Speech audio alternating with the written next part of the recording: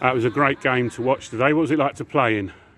Yeah, it was a good game. It was enjoyable. I think we knew it was going to be a big game before we come out today. So it's nice to get a win. Jake?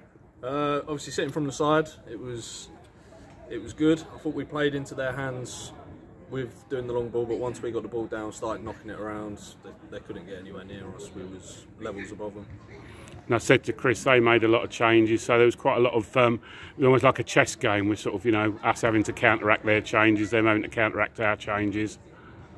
Yeah, I thought we did well in spells. Obviously, they wanted to try and rough and tough the game up.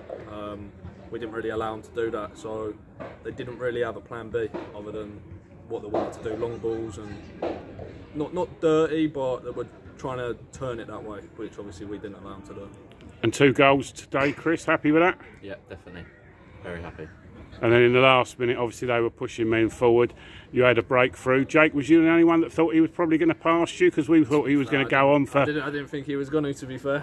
I was tempted to go for the hat-trick, but he was in a better goal scoring. I'd never have passed the ball then. He was in a better goal scoring position, so I had to play it to him. And when he saved me 30 quid on a new football, so I suppose I should be grateful. But you took that very calmly, Jake. I think we were all screaming whack it, and you just sort of, you know, slid it into the corner. Yeah, well, Jake was... his positioning was well off, so it was just an easy one just to pass it in the far corner. Like again, Chrissy should have shot, so I would have. And again, it's a great result. But again, as I said to Noobs, you know, we've got to carry that forward now, haven't we? Get the momentum going. Yeah, no, that's it. I think if we play the way we play today, I don't think there'll be a team in this league that can touch us. But like I said, it's keeping to that, and long may it continue. And you enjoying it, Chris, at Romford? Yeah, definitely. Happy playing football. Brilliant. Thanks a lot. Thank you.